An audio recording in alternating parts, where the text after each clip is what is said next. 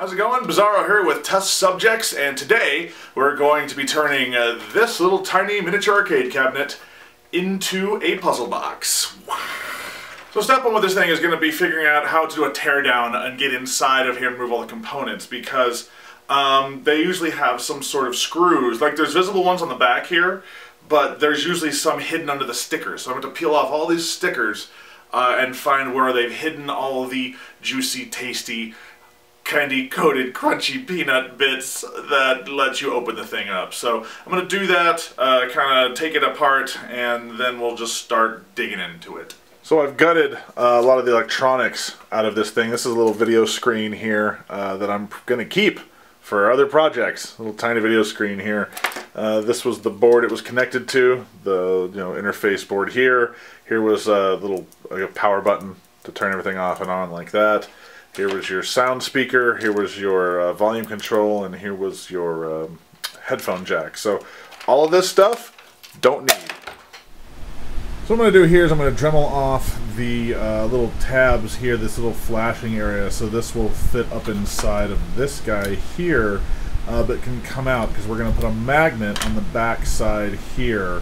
Then I'm going to grind that little bump down, and we're going to glue a magnet onto that guy. So now this has been ground down right here, and I have also put a magnet on the bottom of that right there. And this is one of those little tiny ring magnets that you can get. Get these at Home Depot. Lowe's used to carry neodymium, however you pronounce it, but they don't anymore. So if I need to grab some of these quick, I can find little tiny strong magnets at Home Depot. And I tend to keep them in this little case here. Kind of keeps them shielded from the outside world, and it travels easily as well. But I will say, when you have this much magnetism in one spot, when you open this thing up, sometimes they can all kind of attack. So be careful with that. But what I'm going to do is I'm going to place this magnet here on the bottom of this, and we're going to glue this and stick it down inside of here into this tray, and hopefully I won't glue the magnets together, because that's happened before.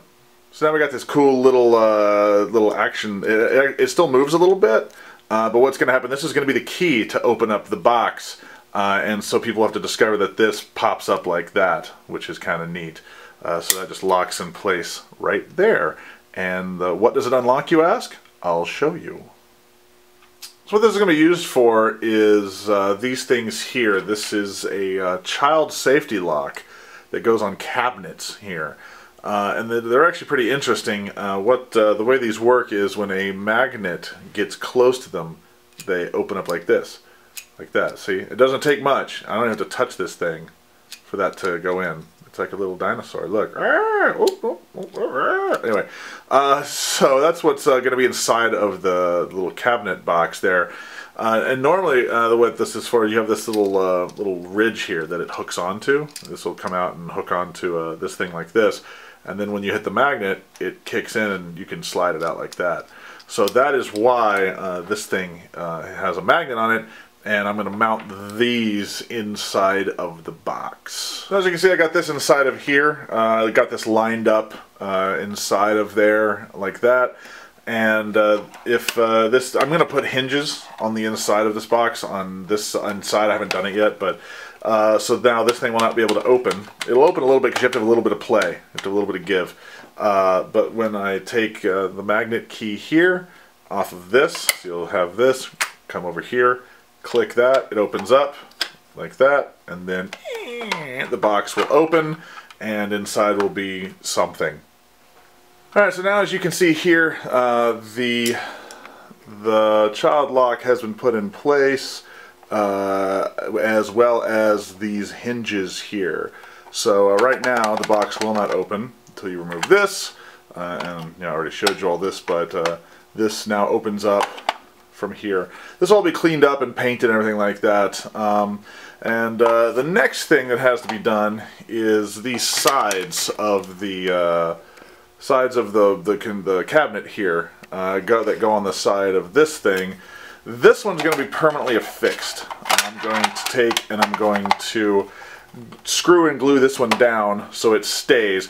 What this is going to do is it's going to prevent a couple things. One, it's going to prevent people from being able to like wrench this thing up and out like this, get It'll also prevent them from getting a really good grip on it and just forcing it open in some weird, stupid way, because as we all know, people do stupid things in escape rooms. So the other side, this one here is going to be attached magnetically. I've already cut a groove out of the thing here, as you can see, and that's for these hinges that had to stick out the side. That was one issue, was trying to figure out how to get this thing to open without buying specialty hinges. So much like a normal box, I just stuck the hinges out the side here, and all this will be cleaned up and everything like that. This will not look like this, obviously, by the time we're done. So this will magnetically lock in place on the side, and then what people have to figure out is like, oh, this comes off, and then, you know, boom, boom, boom, magic. So now I've drilled 3 holes, one here, and one here, that are slightly bigger than these little tiny ring magnets that I showed you earlier that were on the little joystick guy here, right? Those things. And then I glued these down as best you can, you know. And then on the inside of here, I have placed some big honkin' magnets here that were bigger than the hole itself. You can see right there. Place that one, and that one. So what happens is now those line up with these. I had to line these up pretty much using tape and stuff like that. So now you push this in, make sure everything locks in place, and now you have both of the sides in place. This one permanently attached, this one magnetically attached to there. And what this, so what players will have to figure out is, it's like, oh, this pops off the side, they see the hinges, they know they didn't break it, hopefully, and then they figure out the other part, which you already know, about this opening up. Now originally what I wanted to do was I wanted to have this button, because this button here pushes in, this guy here, like that. And originally I wanted to have this where you had to push this in to make this pop off. Unfortunately, I don't trust escape room players to not destroy the mechanism that would be in here to cause that to happen. So if this was for personal use, or I was having this custom made a little more strongly, where I could have everything molded as one piece and everything like that, then I would have done that. But I think having this here is good enough. Also, this is going to be an early puzzle in the game, and I think giving people an early victory helps them build their momentum and their confidence and stuff. So this will be a fairly easy puzzle to get through for the people. Now all that's left to do is paint this so you can't. This doesn't look like hell. Paint this here, reapply the stickers and the front, and I think this will be done.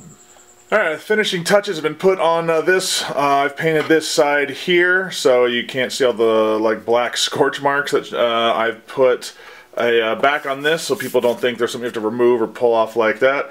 Here's the red mark to place the clue to place this here like that. And inside, just so people don't see how funky this looked, like with hot glue and other things, I've placed just another piece of stuff here, so it just looks fine on the inside. I've also tried to remove as much stuff as people might think something weird is going on here. I got rid of most of the cabling here. I'll probably pull the rest of that off. I blackened this out entirely, didn't leave anything open or anything like that. So once this opens up and people find the prize inside, generally when they open something and they find what they're looking for, they generally leave it alone and set it down. They don't keep messing with it. They're like, oh, this is clearly what I need. Now, of course, that doesn't mean people won't keep messing with it, but you know how it goes. So pretty much the last thing to do now is place all the stickers that I had to peel off back onto here, and it will be good to go. So there you have it. That is the arcade cabinet puzzle box. Everything works as it should. Everything comes apart. All the stickers are back on it. It looks all pretty and stuff. So if you have any questions or you feel we left out something, then hit us up over at youcan'tescapeus.com, which is for the test subjects. And stay tuned for more little weirdo projects.